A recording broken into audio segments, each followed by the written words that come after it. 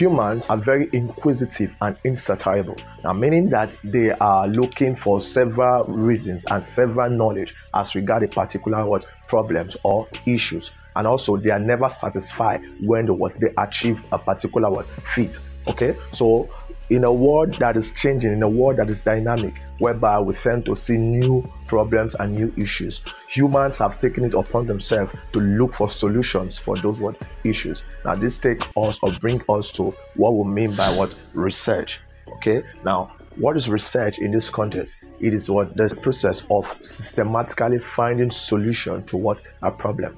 So definitely problem may arise. Problem must arise. Okay. We also know that there are no new problems. There are only new victims to a problem. So definitely we look for ways and solution to tackle these problems as they arise. Now this gives birth to what we call the research. Okay, so research in this context, we're talking about the academic research that have to do with finding out why certain situation happen in the academic line. And if you are a student, definitely either an undergraduate or a graduate or a postgraduate, definitely you must have undergone this aspect throughout your course of study. Okay, so research, as we said, is a process of systematically looking at for solutions to a problem. Now, research can take different form. Now, it can take the form of what we call scientific research,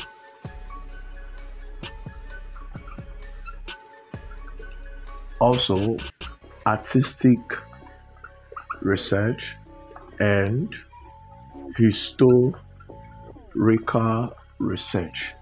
Okay, now, so the scientific research tends to deal with the formulation of research questions and hypotheses that can lead to formulation of theories and principle. Okay, so that is the scientific research. Why the artistic research, the kind of research that is based on creative and artistic work that can be compared with each other. Okay, now why the historical research has to do with guidelines by which historians use historical sources, archives, and other evidences to research and write history. Okay, so these are the three forms of a research: the scientific, artistic, and historical research. Okay, now for the purpose of this video and in terms of content, we'll be looking at these three aspects of the three forms of research, which will be on a project, thesis, and dissertations.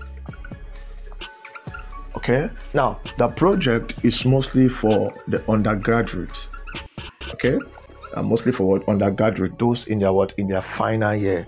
Okay, that most time though might be asked to bring topics as regards their discipline, either in accounting or management or marketing or banking and finance, depending on the course. Okay, once you get to the final year, you'll be asked to get a topic as regards that discipline, that course of study that you're going to write upon to research on a particular problem in that course of study to provide solution to that problem. Okay, so the project is mostly for undergraduate. Now they'll be required to submit topic, okay, to a board that will have to or a lecturer that will have to approve the topic before they proceed. Okay, now while the other part, which is a thesis, is for those doing their masters. Okay, the masters, and they are mostly the graduate. The graduate that tends to want to further more. Okay, those doing their masters. So in this aspect also, they'll be asked they'll be given a topic, or they'll be asked to submit a topic that will be approved. Okay, at the process of getting admission for masters. Okay, so once it has been approved, they'll be required to write on those topic, and it will be more advanced than that of the undergraduate, because it is believed that at this point in time, you've gained experience and you're supposed to write at a professional level than that of the undergraduate. While the third aspect is the dissertation, which is known for those in PhD. Okay, those that is enrolling for a doctorate degree in a particular discipline. Okay, now most time in some schools it's also called thesis. Okay, but it's probably known as dissertation. Now, those going for a doctoral degree, are mostly research. It is mostly on what? Research. Okay, so these are the three aspects: the project, thesis, and what? Dissertation. Now, whichever aspect of this project, now they have three parts of different project. The three parts of different project. Now, the first part, we call it the preliminary pages. Preliminary pages. That's the first part of whichever, either the project, the thesis, or dissertation. It has three parts. The first is what? Preliminary pages. Now, these preliminary pages, from its name, has to do with those things that comes before the main body. Okay, now it will be the title page, the cover page, certification page, dedication page, acknowledgement, table of content, and abstract. Now we're going to see all this in isolation in another video. We're going to dissect them one after the other. Okay, so that's what the preliminary page.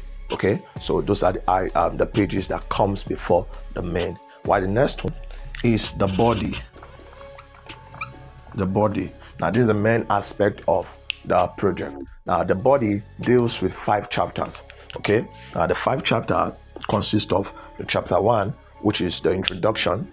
Okay, the chapter 1, which is the introduction, whereby you have to state the background of the study, the statement of the problem, the research objective, the research question, the hypothesis, the significance of the study, okay, and definition of terms. All this will come in the chapter 1, which is as part of the body. Chapter 2, you have your conceptual framework, which have to do with the definition of concept. Also have the operational conceptual framework. We have the theoretical framework. We have the empirical. We have research gap.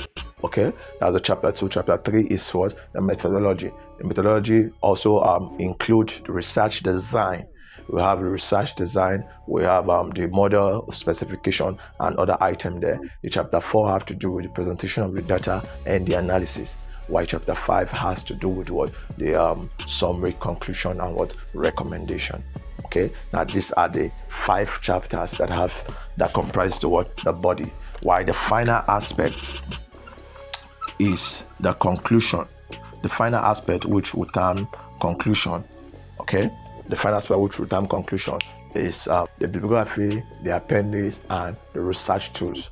Okay, these other aspects will come in the final part. So these are the 3 parts. No matter how, either the project, the thesis, or dissertation, okay, it must pass through these 3 stages: the preliminary, the body, and what we call term it as the conclusion. Okay, so that is the introduction aspect. Now in other videos, we're going to dwell into the body, get into chapter 1 comprises of the background of the study and different aspects. Okay, so thank you for watching this, and just to let you know that we offer services as regard research.